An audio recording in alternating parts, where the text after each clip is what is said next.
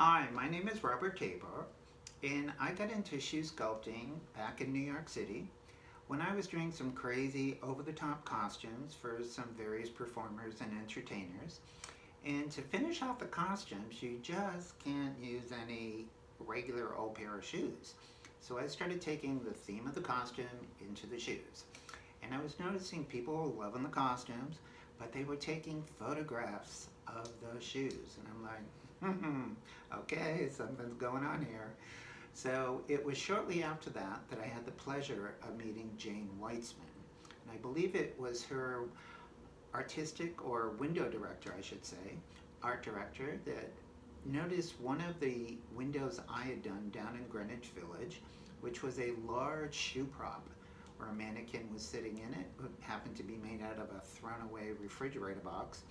He contacted me via that store and asked, how do you feel about creating some shoes for the J Weitzman stores? And I was like, really? Yes, let's go. I was all in, I was ready to go. So I have to credit J Weitzman for lighting this fire in me and passion for shoe sculpting. Thank you, Jane. I was very fortunate to be able to sketch, create, and produce some large shoe props in various themed shoe collections for the J Weitzman stores. Some of the themes were things like the Wizard of Oz, all the characters, which was very fun. Some high heel beauty shoes, which revolved around makeup and beauty products for ladies. We did some fantasy winter wonderland sparkling crazy shoes. And it was when they were going to open their store on Rodeo Drive in California. They wanted to do a collection of award-winning movies and their first ladies.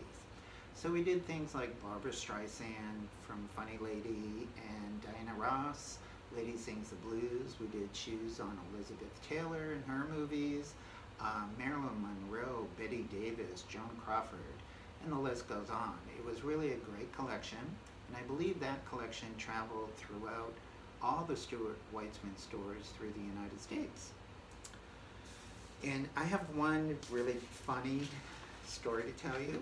It was one time in New York City where I had to go to the corporate offices of J Weitzman. I needed to pick up some J Weitzman shoes that I was going to be applying themes and whatever artwork on. So you walk off the elevator and there's this beautiful, gorgeous leather high-heeled chair that you sit in and you wait in the waiting area. So I was like, okay, I could live here. Then this very nice assistant came in and brought me to this shoe storage room or whatever. And you walk in and it was amazing. There were floor-to-ceiling shelves with hundreds and hundreds of beautiful J Weitzman shoes. So of course it took me forever to pick out the ones I wanted to do. I just wanted to stay there the whole day. So it was a very fun experience. And here it is 25 years later, and I am still excited and fortunate enough to be working on my favorite project in the whole world, shoe sculptures. And I've even been able to get some commission work over the years of making things like shoe chandeliers and even a Barbie shoe chandelier from Mattel Toys. They're for funky themed restaurants and so on. And of course I continue to create things for my own personal collection for sale on Etsy. And it just goes without saying, Jane, I am so grateful for the opportunities you've given me and many, many other creative artists over the years. Jane, we love you, we applaud you, we celebrate you.